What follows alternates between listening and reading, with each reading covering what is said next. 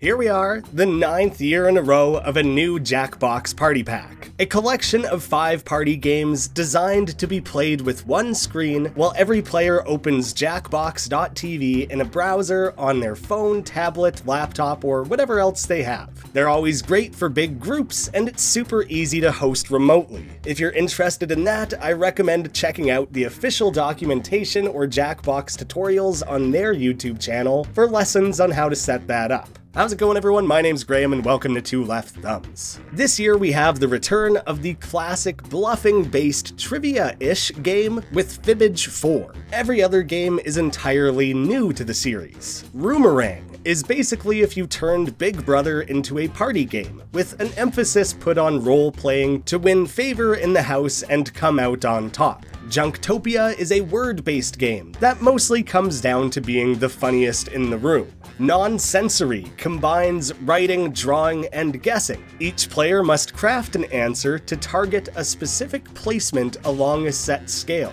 and every other player tries to guess where on the scale that answer was intended to target. And Quixort is a trivia-based game that's all about sorting answers based on the given start and end point. Players are split into 2 teams, working within your team to debate and argue towards what you believe to be the correct ordering.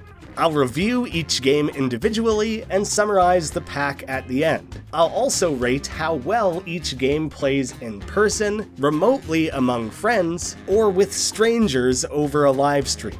And I will tease now, I believe there are 0 outright stinkers here, 2 weaker games, and 3 absolute bangers. First up, Fibbage 4, made for 2 to 8 players. For a few years now, each pack tends to have one sequel. At first I thought, Fibbage 4? Until I realized it's been 5 years since the last Fibbage. So from the perspective of longtime fans who have maybe exhausted the included prompts in the past Fibbages, it kinda does feel like the right time to bring this one back. Everyone is presented with a piece of trivia, a historic anecdote, or some other question with a word or phrase excluded. And there are 2 stages with each presented prompt. First the lying, and then the guessing. For the lying, every player must submit their own answer for what that blank space could be. The goal here is to craft a convincing enough lie that other players will select it during the second phase, which is the guessing. During this portion, everyone's submitted answers are presented alongside the truth buried in there somewhere. This will be familiar to anyone who's played past Fibbages. You will earn points both by having other players guess your lie, or by selecting the truth from among the lies. In round 1, you get 500 points for each person fooled, and 1,000 for finding the truth. Plus, an extra 5 points for every like you were given simply for giving a funny or intriguing answer. Round 2 plays out the same, except the points are doubled. With each incarnation of Fibbage, we've had a revised final Fibbage round. Here the point values are raised yet again, but the mechanics of it are always different, and this might be my new favorite iteration of the final Fibbage round yet. Everyone is presented with 2 prompts, with 1 blank each. Now, these 2 prompts have 2 separate and unrelated truths. The trick is that you only get to submit 1 lie that's intended to apply to both. You're trying to capture guesses from the other players for either prompt, ideally both. It can be really tough to bridge that gap and submit something that could realistically apply to either or. You may be tempted to double down and submit one really strong answer that clearly only applies to a single question. However, you are rewarded extra if you manage to fool people on both sides with a 1,000 point double deception bonus. It takes some really clever lying to come out ahead in this one. It's more of what you know and love, and the final round is great. I truly enjoy the quick stats at the end. Who had the best lie, who got fooled most often. I honestly wish there were a few more, I just don't really have good ideas of what they could be. In addition to all this that you're already familiar with, there are a few new question types. The Jackbox team asked fans to submit questions where almost anything can go.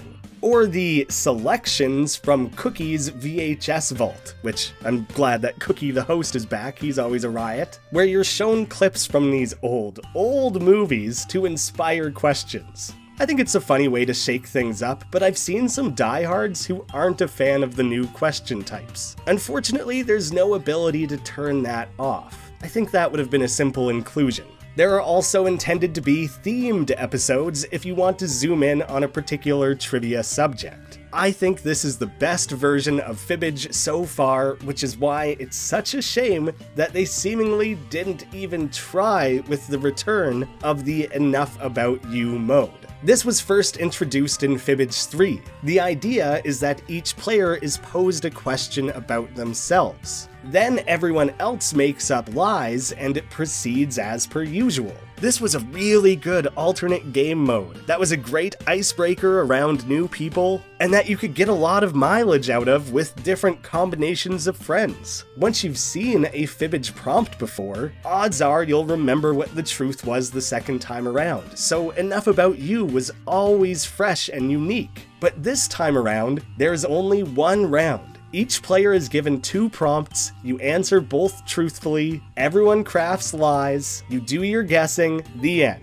Maybe they wanted it to be this incredibly fast and to the point, but there is nothing here spicing it up. No round 2, no unique take on the final Fibbage, no playing on the concept of personal truths and lies. It still has value and is bound to be good for some laughs, but it feels super half-baked to me. Across the board, Fibbage works well through all means. Obviously, Enough About You is never meant to be played with strangers, so I don't count that against it. You do actually kind of need to know each other and have the live discussions for that to work at all. Way back when, for Fibbage 3 and the newly introduced Enough About You, I gave it 10 out of 10. It was everything it needed to be. This was nearly that as well. I love the new final Fibbage. I think the new art style is really fantastic. But the fact they tacked on and seemingly forgot about the Enough About You mode brings it down to a 9 for me. Just shy of that mark. Next, we have the new game Roomerang, made for 4 to 9 players. This is a game built around role-playing. When starting the game, everyone is assigned a random personality trait. And I do appreciate you have the option to craft your own if you so choose, answering prompts to win over your housemates and avoid getting eliminated. Don't worry though, if you are eliminated, you still get to participate. You come back with a new look, a slightly corrupted name, which is pretty funny, and a new personality trait. So hopefully if you are just struggling with the one you started with, you'll do better the second time around. I do almost wish there was a permanent elimination mode. I feel like they could have spiced things up for groups who prefer more cutthroat gameplay. Once everyone has joined the house, they are allotted 5 points each to start. This game plays out across 5 rounds. The general idea in each round is that everyone will be presented with a prompt and must give an answer, attempting to do so in character. The other players, and the audience if there is one, select their favorite answers. Everyone receives 1 point per vote received. The winner, whoever had the most votes, also receives a bonus, which can range from immunity during the elimination, giving immunity to another player, having their elimination vote count for double, or literally outright choosing who is eliminated, which honestly felt very overpowered. Players are removed from the house through a majority vote. They lose as many points as they had votes cast against them. And if your vote aligned with the majority, you'll gain one of those lost points. I also like the inclusion that this person is then allowed to share some parting and often spiteful words on the way out. I was hoping there was more variety in the rounds themselves, but the 5 rounds always play out in this sequence. The first round is all about introductions, where you tell your other housemates about yourself. The second is the connection round, where you are paired with another player, where you're intended to either cater your answer to them or riff off their personality trait. The third round is a quickie, which is done anonymously. I did like that there was some strategy here, that if you felt your trait was limiting your answers, you could borrow from someone else's and try to steal away a few votes. The fourth round is the fire starter, where you basically try to start beef with another player. And in the final round, everyone votes on who they think should win and who they think shouldn't win. Points are tallied, and the winner is crowned. Now, because this is all role-playing based, it does work equally well through all methods, since actually knowing anything about the real people playing doesn't matter as much as their commitment to that assigned trait. However, debating who should or shouldn't receive a vote to be cast out is slightly more fun when you can actually converse, but it still mostly works through a stream chat. When I booted up this pack, people in my own stream were so excited for this game and claimed it was their favorite. I think it's because it allows anyone to so easily take part. It doesn't matter that you don't actually know each other, but this one just didn't really do it for me.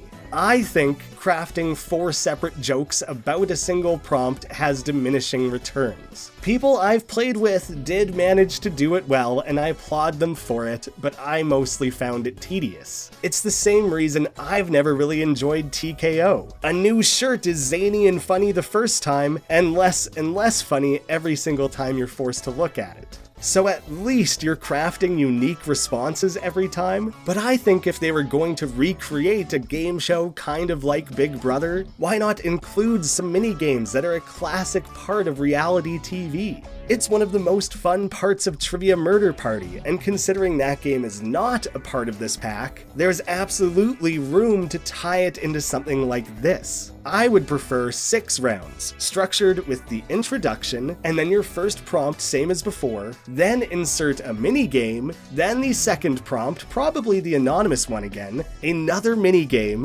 one last chance to stand out, and then the vote. It'd take a bit longer, but it'd feel more like a reality show, while providing alternate means to earn points. It would also act as a nice pace break from typing answers, create a little bit more variety in this pack, and stop it feeling quite so repetitive to make your 4th joke in a row about hating exclamation points. I think sometimes those wells run dry a little quickly. More than almost any previous Jackbox game in any pack, it feels clear that this just isn't for me, not that it's a bad game. I just think the wasted potential of the concept is so glaringly obvious. It's a 6 out of 10, I did not hate this game, but I still found it to be the weakest in the pack. Junktopia, made for 3 to 8 players. When starting, you're presented with 3 strange objects, and you must choose to buy one of them. The 3 objects represent 3 separate price points. You can mitigate your risk by going in cheap, or splash out for the more expensive items that have higher profit margins. When you buy an item, you can also choose to haggle. This is a random coin toss of whether you get a better or worse deal on that purchase. I wish there was more to it than that. It's not a very complex mechanic. Once you have your item in hand, you must write a name for it and 2 interesting details that make up its backstory. Both the gameplay and art are very similar to Jokeboat, a game I fairly strongly disliked. However, they did fix some things here. You have the freedom to either use their suggested prompts to get the writing juices flowing,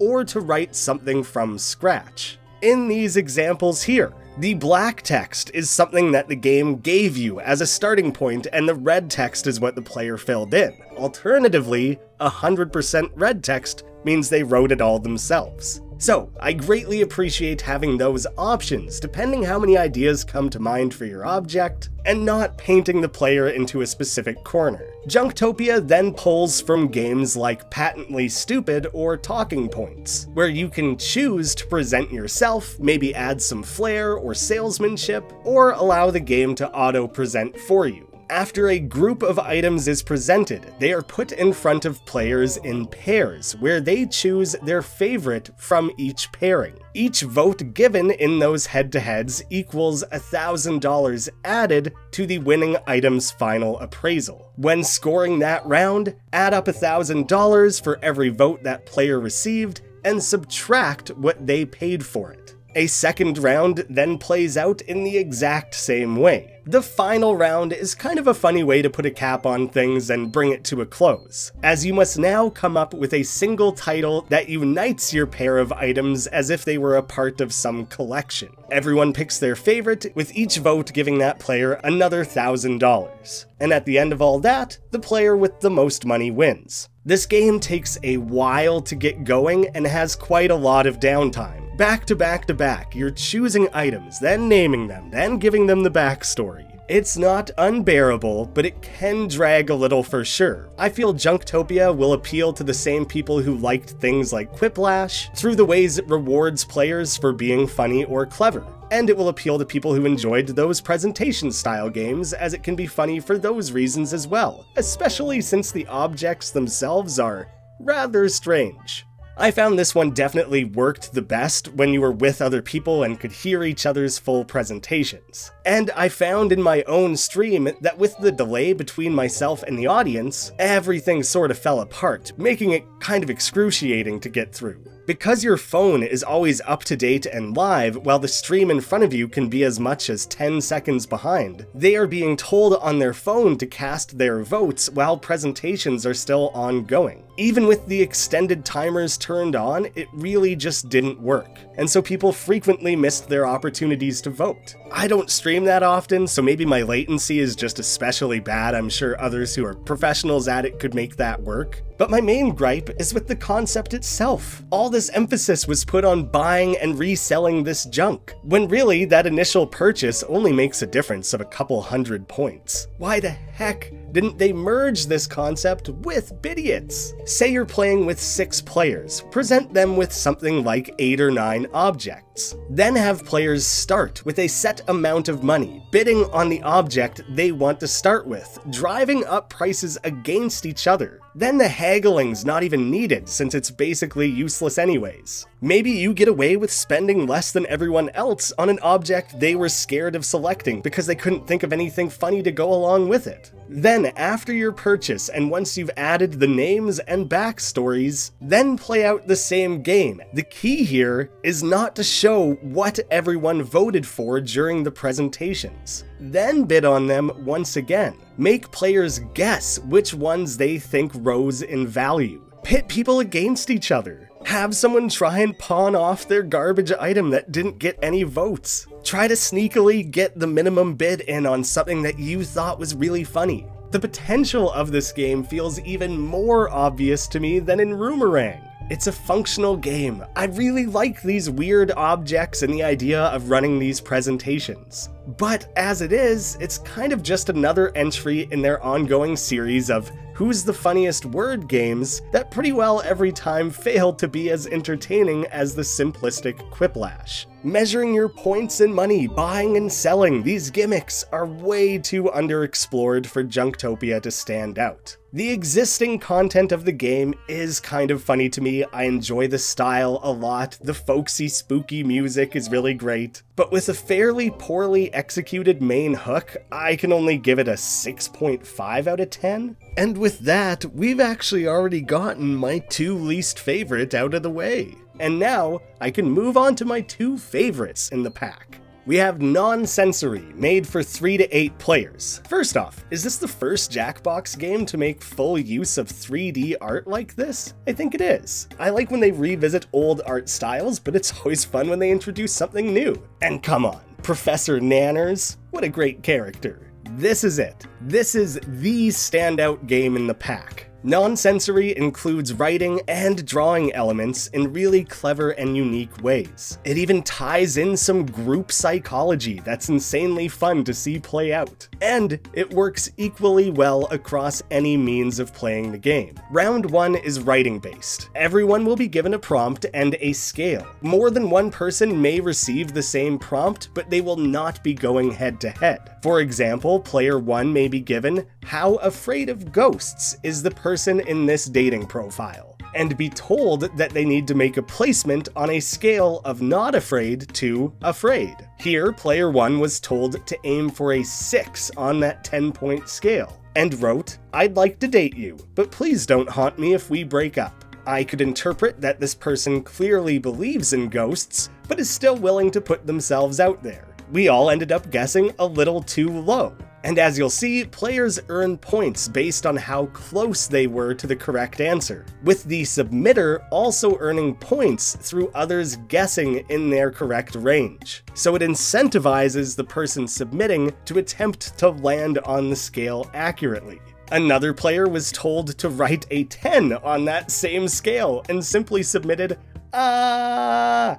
After a burst of laughter, we all guessed a bunch of 9s and 10s way at the top, which was correct. We then get to dissect the player's rationale that the person who wrote this hypothetical dating profile was too afraid to write a profile at all and simply screamed. When submitting your guess along that scale, you have the option to double down, risking the loss of points if you're way off, in the hopes of doubling your points if you get it dead on, or plus or minus 1 on that scale.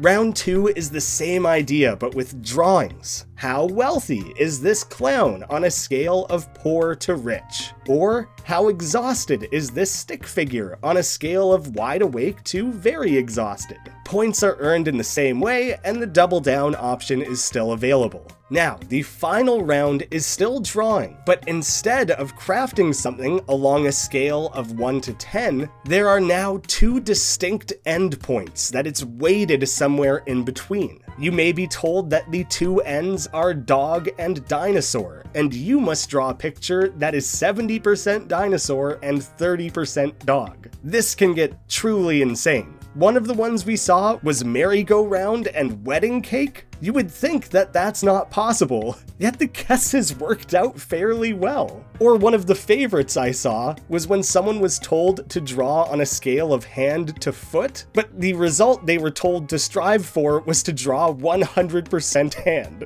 These results are hilarious and the possibilities are endless. I always enjoy creative games like this. It's not necessarily about being most funny, it's how well can you communicate the idea you're presented with. The game is fast, easy to understand, pretty well endlessly replayable, and sparks some hilarious conversations while debating the nuances between a text message being a 4 out of 10 or 5 out of 10 romantic.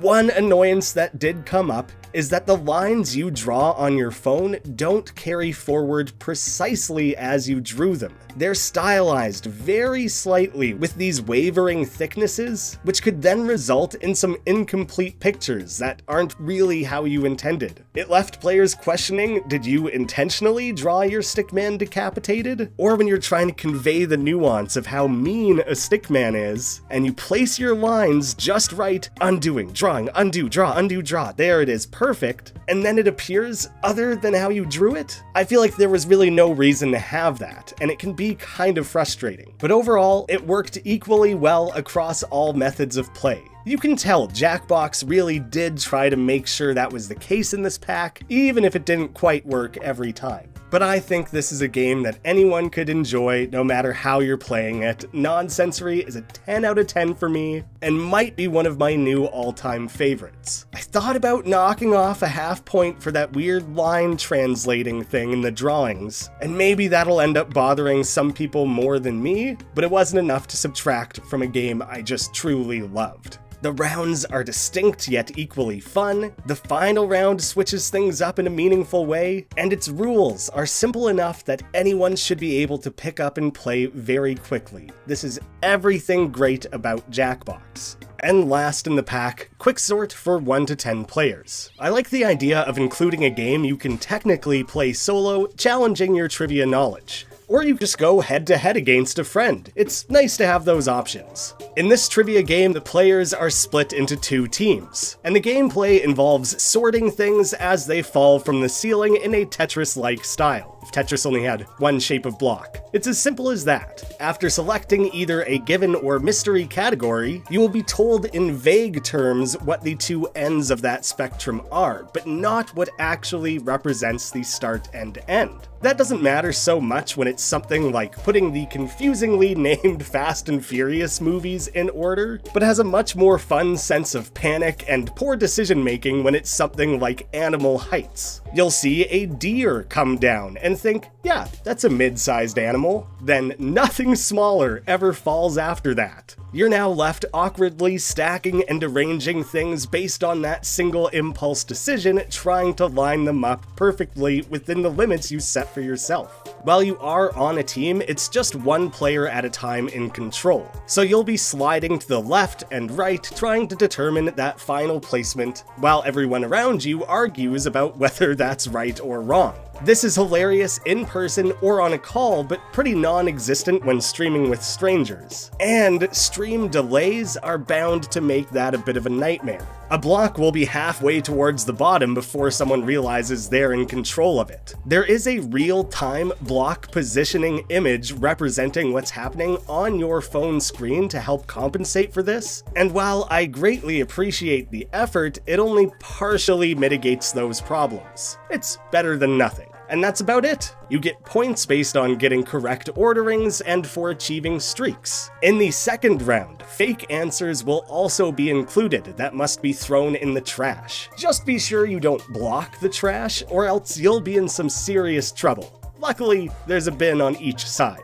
Also in this round, you will be told which streaks you found and have a second attempt to solve things, then correcting your mistakes with those streaks left intact. I actually like that they went this direction instead of having a proper third round. It comes down to how well were you able to learn and adapt from the information you were given, allowing you to close things out quickly with those 2.5 rounds, leaving you with plenty of time to decide if you want to play again. Quixort is simple, quick, and satisfying. And if you want to do much more, there is a forever mode that just keeps going. This one does away with the teams and is an excellent spin on the main Quixort mechanics. You're fed a category, blocks start falling, you attempt to sort them, same as usual. But now, at the end of a round, your blocks crystallize. If you found any streaks, they'll break apart, much like Tetris. And with the next round starting, you now have to place your blocks around these solidified past placements. I stacked things way too high to one side and was fighting to work around that the remainder of the time. I covered the trash, hoping that I would find a streak, and luckily managed to break that apart and have the dud answers fall away. And I immediately lost one block into the next round because I had stacked things too high in the middle. I was playing alone, but you can still play this one as a group. It creates all these additional considerations and really emphasizes the component of the game where you're working against yourself. This is an excellent additional game mode. I really do like it. When you sit down with your friends, you can ask, do you want to play against each other or work together? And it's really impressive how well the game works in either manner. So it adds a lot to Quixort and the Jackbox pack as a whole, since there's nothing else very cooperative feeling.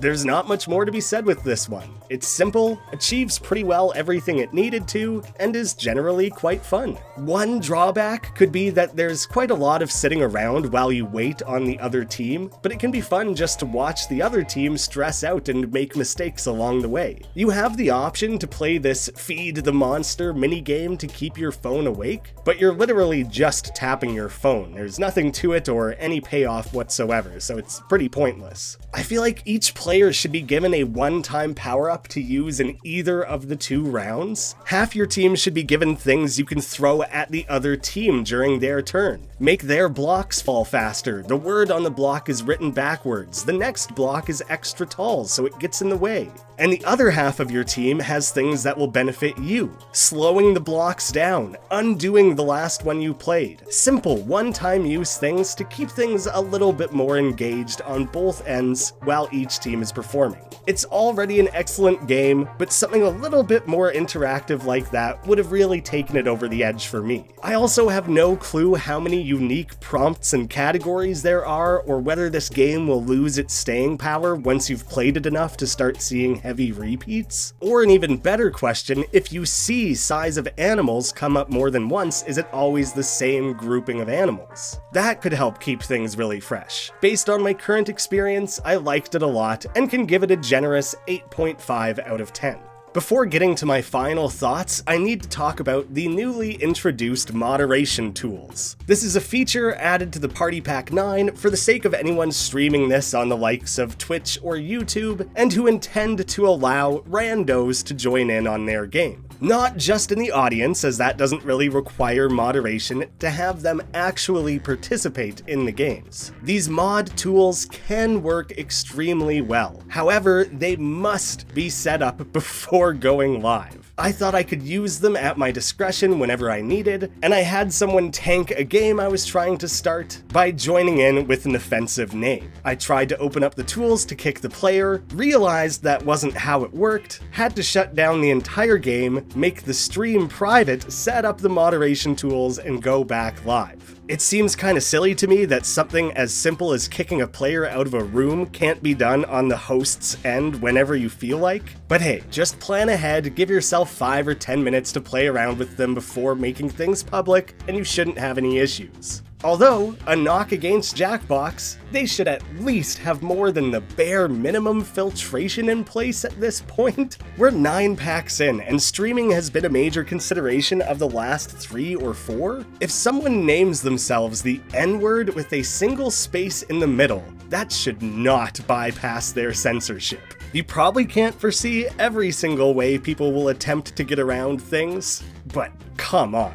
I would say the main drawback of these moderation tools is that they appear to be most effective when you have an extra person who is dedicatedly overseeing the moderation page. I was somewhat able to do it myself with a dual monitor setup, but if you don't have that, or don't have someone willing to moderate but not actually play these games, you may be left somewhat stuck. So small streamers might not get as much use out of these moderation tools as those with a full moderation team already looking after their chat. It's a little limiting, it's a good starting point, and I hope that they continue to iterate on it in future packs. And I do need to share that one time in Junktopia, I got stuck in an endless loop of awaiting moderation. When that happened, my only option was to shut down the game and forcibly restart things, which I had already just done 20 minutes earlier when someone joined the game with the N-word as their name. So everyone who had already joined was booted, and when I reopened things, they weren't guaranteed to get their spots back, and the first 10 minutes of Junktopia we had already played was a total waste of time. That's a huge buzzkill mid-stream, and the viewership kind of plummeted while I fought against these technical difficulties. So instead, I had to do the rest of the stream without moderation tools because I was scared of that happening again. I was streaming this a full week ahead of the game's official release, so it could have been a temporary glitch. Hopefully that's not a recurring problem. It could be something they're aware of and have already fixed. As I'm summarizing things, bringing them to a close, I want to acknowledge how polished these packs have felt for years now.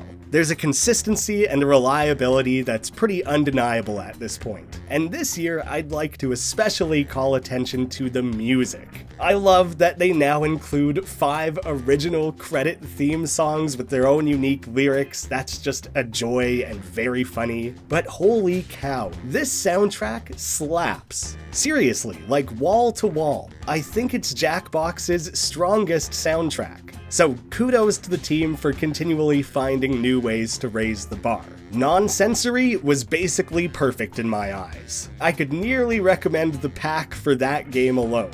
Include the absolutely excellent Fibbage 4 and Quixort despite some minor shortcomings each, and those 3 games make it a must-play for Jackbox fans. Roomerang, I think, will divide people. It'll be a sell point for some, but I don't intend to put many hours into it. And while Junktopia isn't bad, it doesn't live up to its potential in a way that very specifically frustrates me, but I think even when I put aside the fact that I would rather it be something different, as is, it's still okay.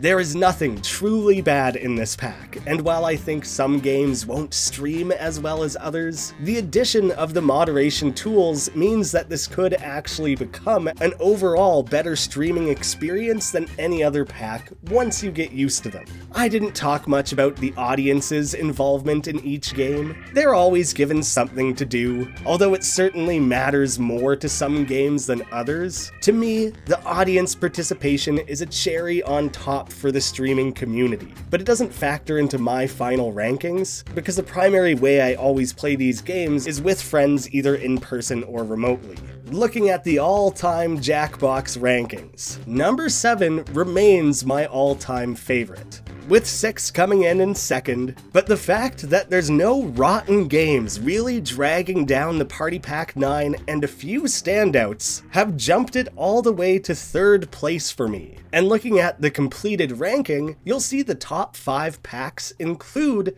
the 4 most recent Jackbox Party Packs. They've been absolutely killing it for years now. And while I can be super critical of things, it's still as much fun to dig into this new pack as it has been for the last few years. I know it must be tough to create 5 original games every single year. I can't wait to see what they do with the 10th pack, and I think a fun way to shake things up would be for it to be 5 sequels. How great would that be? Bring back all the fan favorites, rework old concepts that didn't quite work, shake things up and create this ultimate pack that's a must play. I'm going to propose my own choices for such a pack, based on games I enjoy or see a greater potential within. My own perfect sequel pack would be Trivia Murder Party 3, Bidiots 2, Monster Seeking Monster 2, Bomb Corp 2, and Quiplash 4. Then we would have a trivia game, a drawing game, a social game, a cooperative game, and a witty writing game, bringing back one of the all-time classics. But regardless of what direction they go, I'm still looking forward to it. Let me know what you think of this pack, my final ratings and rankings, and what games you would include in a pack of 5 sequels. I'll include a playlist in the end cards of myself and friends playing Jackbox games together, including each game in this new pack. And I hope to see you all again next year.